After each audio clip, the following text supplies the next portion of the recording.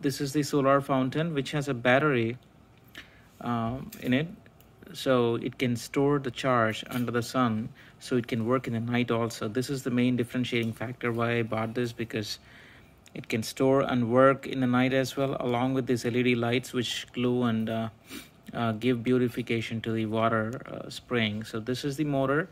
It has vacuum suction cups, and this is the battery storage unit. And there are two modes which you can use in auto and night mode. I prefer to keep it in auto mode so it can work in the daytime as well as nighttime. But if you prefer to make it work only in the nighttime, you have to switch it to night mode. And that's the sensor right there, which activates automatically and turns the lights and motor on the moment it touches the water. So let me show you. So the moment it touched, as you could see, it beautifully is working, and lights keep changing. Isn't it gorgeous?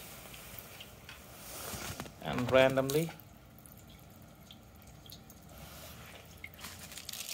And you have other different types of spraying heads too that you can replace whenever you like.